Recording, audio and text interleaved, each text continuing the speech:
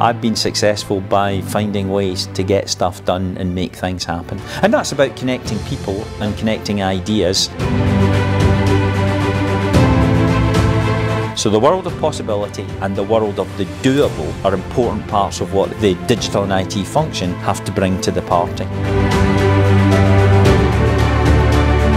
In the face of some difficult situation, all that is ever missing is a conversation. Taking the job would put me on my learning edge. I think at the point anyone walks into something and says, I can make a difference and it's already tailor-made, you're set up for failure. If you want to have world-class suppliers, you need to be a world-class customer.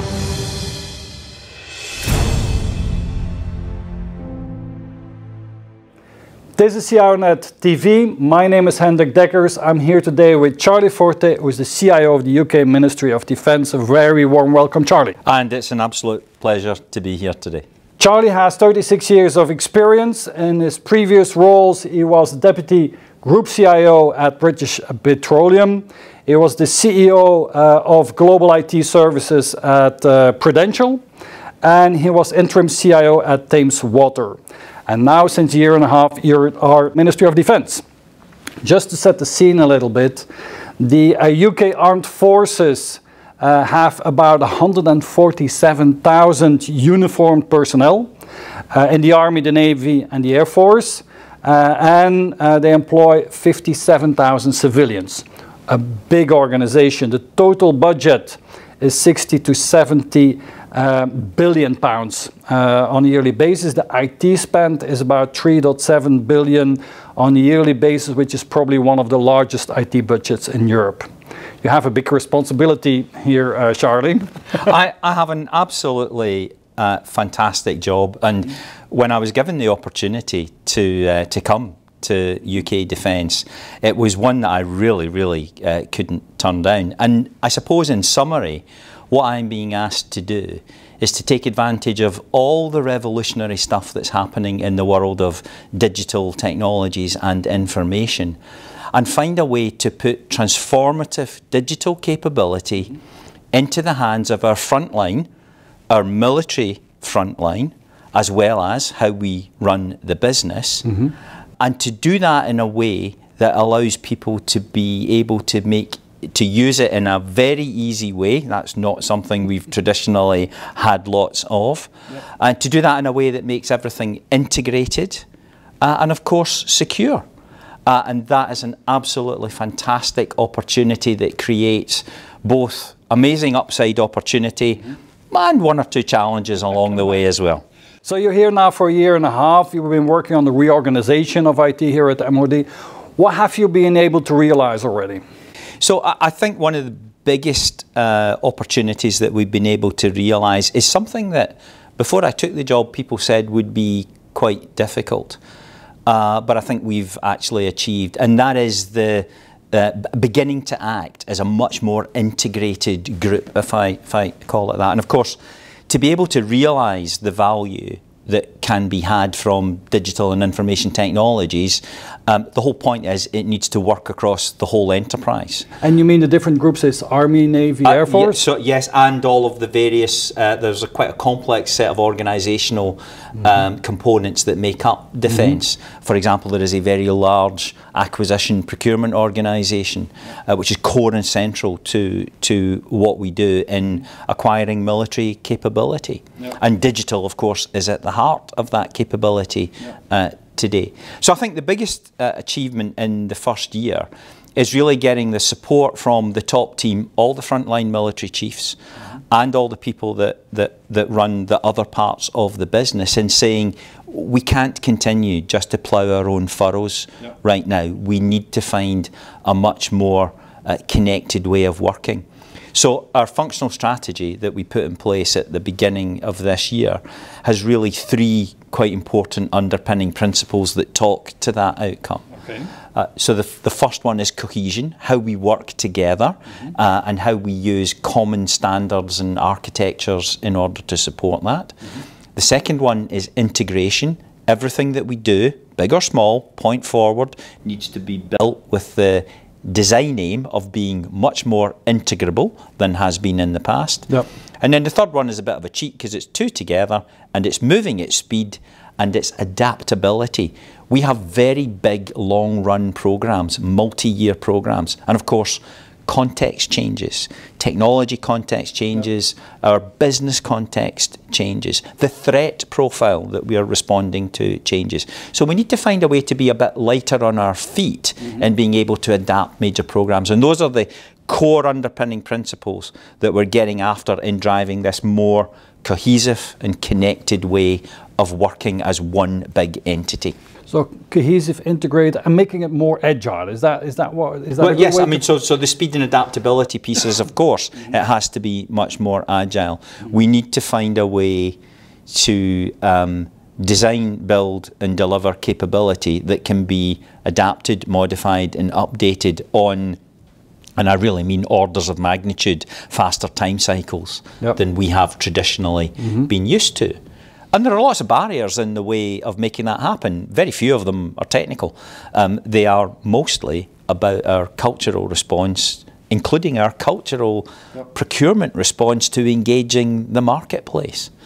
So we've lots of upside, but lots of challenges as well. So that are your three, let's say, operating principles. So how do you do that? Because you can decide on the principles, but then how you implement these principles? So our functional strategy has 5 swim lanes, if you like, of activity, which really represent at the big handful level the things that we really need to get focused on. And they're quite big and they're quite aspirational, but they're intentionally in that space at this point. So the first one is strong cyber defence. It goes without saying the threat profile in the world, true for everybody, it's certainly true for something like UK defence, is a very dynamic and changing risk profile. So we need to be on top of how we deliver a strong cyber defence world. The second one we've called digitising the battle space. So lots of the battle space is already digitised, but we kind of need to move it on to the next generation and of course build in some of those capabilities that we just talked about earlier. The third one is then using information to run our business in a much more simplified, standardised and cohesive way so that we make better decisions. The fourth one, very close to home for digital and IT function, which is making sure we are designing, building and delivering IT services that are relevant, effective and efficient. And we've got some interesting benchmarks that we need to challenge ourselves with.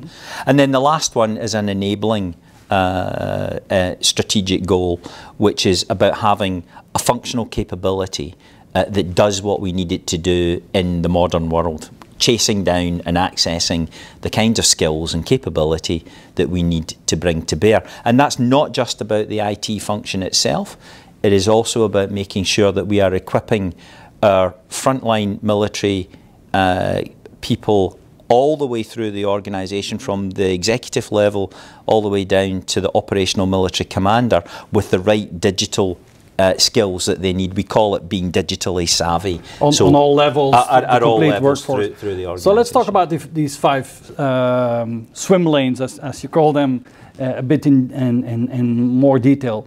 So in cyber defense, I mean, that must be a big thing around here.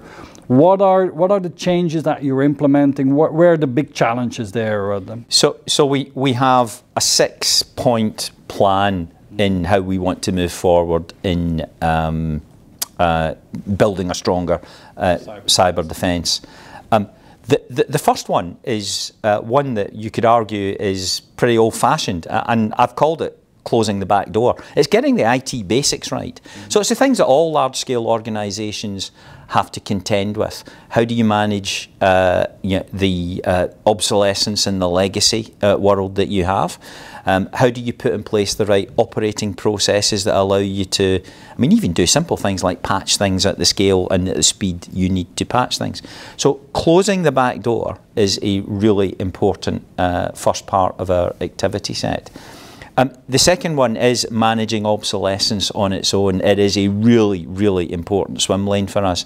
And that's not just in core IT, it is about how we manage obsolescence in our weapons platform systems, some of which are reasonably small weapons platform systems, and some of them are very big, like a ship.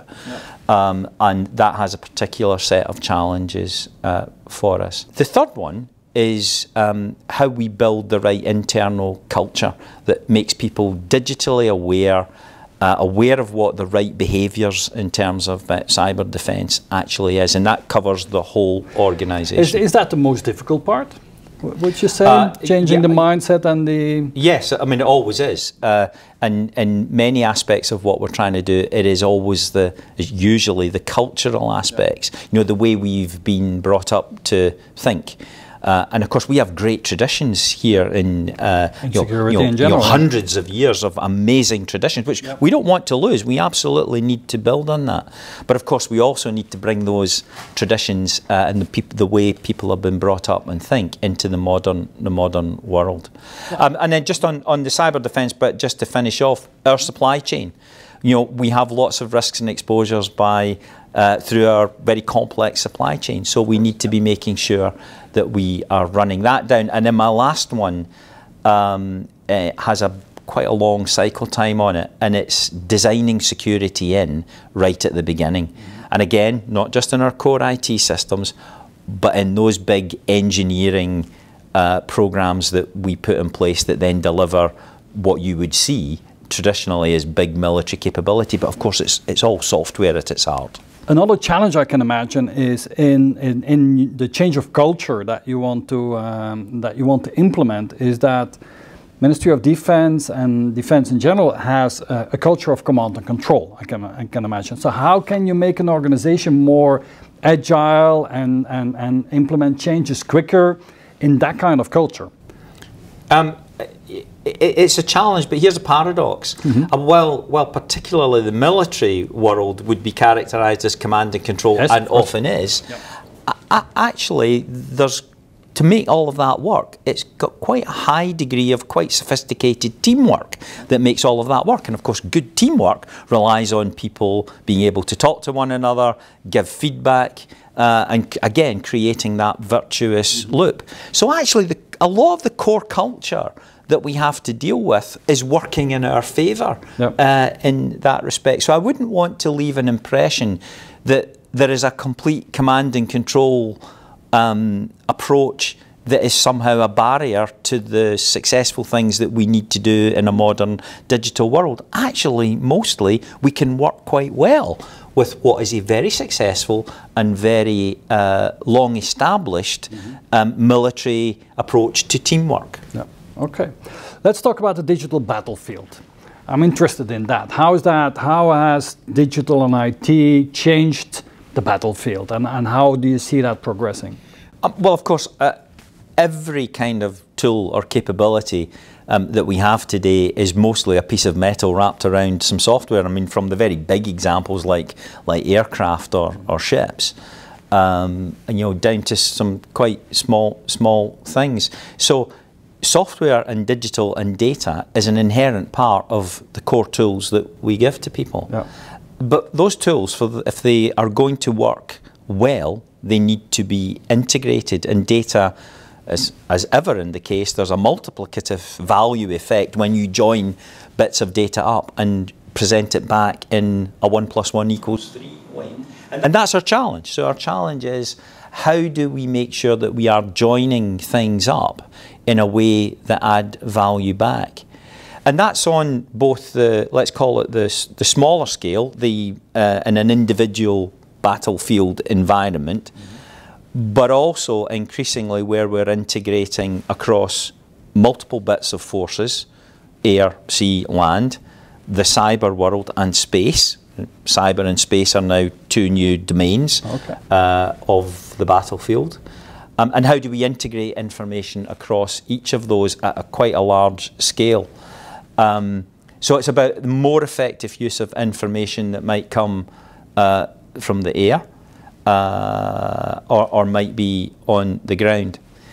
It's also about making sure that our intelligence communities, which is not just in the MOD, but as a wider set of intelligence communities, is available and being used both in the longer term and in some cases the shorter operational term to give people a better access to what's going on, what's changing in the world, and what might even be happening in your local context. So integration of data is a really important part of what we need to do. And I would argue that's the same in any large corporate context. The underpinning principle is exactly the same. Yeah, but then in a security environment which is completely of a different dimension, of course. Yes, indeed. And of course, one of our challenges is to make sure that as we move forward in maintaining and building, enhancing our cyber defence capability, that can't be at the expense of the ability to integrate and collaborate and do things, because the collaboration world that we're talking about here isn't just us, it's our allies.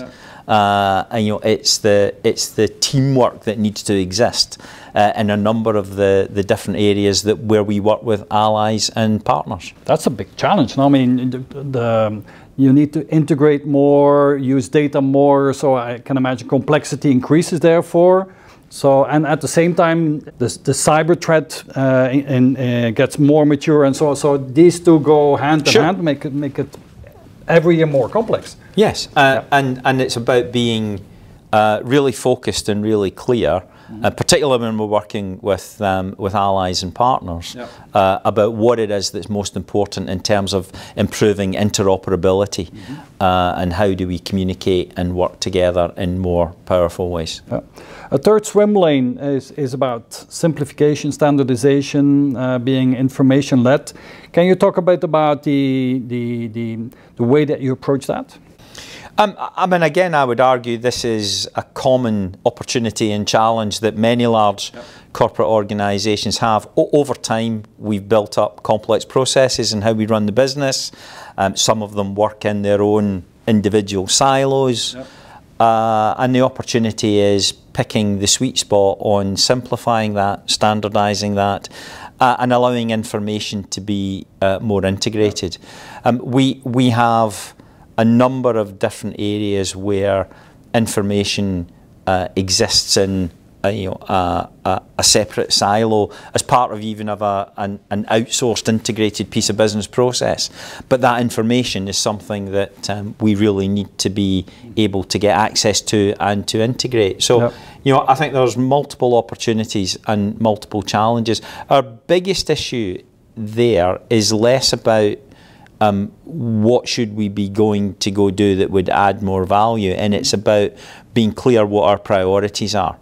If I take logistics, so logistics is obviously a huge piece of business activity in the defence world, and works at a very large scale.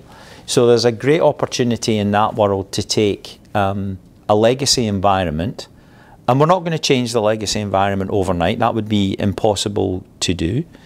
But how do we draw the data and the information out from that integrated world, from that legacy world, some of which is a little bit stovepiped, and actually bring it to a higher level where we can begin to integrate it and look at it in a more powerful way. So that's an important aspect of how we're trying to bring that to life in a way that is both supports our strategic ambition, but also recognises the practicalities of the legacy world that we and other people also have.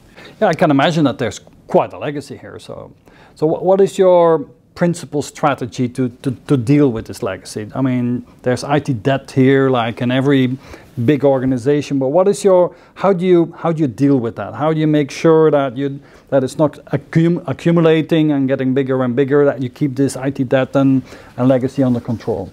So there's a couple of things. We're starting now to put some really experienced people, in place who can actually begin to put their arms around a particular subset of our activity. And some of that is IT skills, people that I will put forward. But it's also, let's call it the functional teamwork, that comes from other functional experts. So we're starting to coalesce around those and we've called it our transformation programs, and that gives it a very clear organisational and outcome-based focus in order to do that. And then at the other extreme, there are some of the let's call it the more basic things that we need to go do, such as physically putting legacy data in a consolidated, or at least fewer places than it currently might sit. Because if you've got a fragmented world, you can integrate it, but it's harder. So, I mean, some of the things that we're doing, would look familiar to many people in the IT world going back even 10 years or so. But those are important foundational elements that we need to make work in order to deliver the higher level piece. And then, final bit is, how do we access particularly the startup world or the unicorn world, in order to find the right tools that people can layer on top, because there's lots of clever stuff out there. So finding what that is and bringing that to bear is a really important aspect of this. Is that a fundamental strategy, to work a lot together with cutting edge startups and technologies, and making sure that you have the right, that you can incorporate that, and even make sure that only the MOD has it and no other organization? It's about making sure only the MOD has it. I mean, the world 50 years ago, for sure, lots of innovation was driven solely out of the defence world. True in the US, true here too. And of course, the innovation that happens today happens in many, many other places. It's not predominantly driven from the defence world. So no, we need to be accessing the same tool sets that the rest of the world is accessing. And I think that's a really important aspect of this. Let's talk about the IT services and capabilities that you're building up, and that you make sure that they're on the right level. And let's talk a bit about also the talent and the way that how easy it is for the MOD to build teams and attract talent, because I imagine that goes together. So, I mean, it's a challenge for everybody, and it's particularly a challenge for us. We have great people. We have absolutely amazing people, both in uniform and in the civil service, who are just amazingly passionate about what they do. So we need to find a way, first and foremost, to give them the ability to grow and develop their skills. I have said a number of times to the teams that, I mean, I've been round the block a few times in my IT career, but I don't ever see or can think of a time more than we have right now where there is such an opportunity. Such an opportunity for professional growth, and I urge everyone in our teams to take advantage of that opportunity for personal growth and grab it with both hands. In terms of attracting new talent, because of course we need to broaden the DNA, we need to bring new and other people in. There are two things that I think are important. In attracting people to come in, if I go at the graduate level, this is a great place for graduates to come and develop at the early part of their career. I'm also saying to people, it's okay for you to come on board, and let's not pretend that I might make you stay here or suggest that you will stay here for the whole of your career. And I'm going to legitimise that. But what I can offer you over a 3-4 year period here is an experience set that you won't get anywhere else. And while I won't be able to necessarily pay you the same amount that you would get if you went out and were being attracted by the great and the good out there in the rest of the world, if you think about your career in its whole NPV sense, I would argue the skills that you will pick up here in those 3 and 4 years will take you into a very different earning potential. And I'm trying to legitimise that and say that's okay. And of course, if I persuade you to stay because what you're doing is so exciting and attractive, which I think it is, then fantastic. That's absolutely great. And then my last piece is, even with the success of doing that, the demand for high-end high-level skills is just going off through the roof. I think we need a different relationship with industry than the one we have. And I would argue it is with smaller SMEs that we can build a relationship with, and we can access skills, specialist skills, in a way that allows us to pull a lever. But it's people that know us and people are familiar with us. It's not just a contractor that turns up. So can you explain in a nutshell how big is IT here? I mean, we know the budget, but and how is IT organized in the MOD? So how are we? So as part of the functional strategy, we put together a new operating model, and I suppose I've summarised it as it's my yin and yang model, and that was by accident that we kind of stumbled on that as a way of explaining what we were trying to do. And what it means is, in the yin side, you're saying to people, you want to be able to do things fast. You want to have you want to build business capability, military capability. You need to do it. You need to be close to you as the customer. You want to know that when you build it, you will integrate it, and it will integrate with other stuff, including not just your stuff, but other people's stuff. So that's the close to the customer piece. The other side of it, the yang side of that operating model is, but in order to get that, there are some things you have to give up. So, we have to work to common architectural technology standards. We need to design, build and operate a single IT road system. So that notion seemed to land with people, that we get some things by being close to the customer, but we give up some things in order to make that happen. So the yin and yang model is, I suppose, our underpinning principle.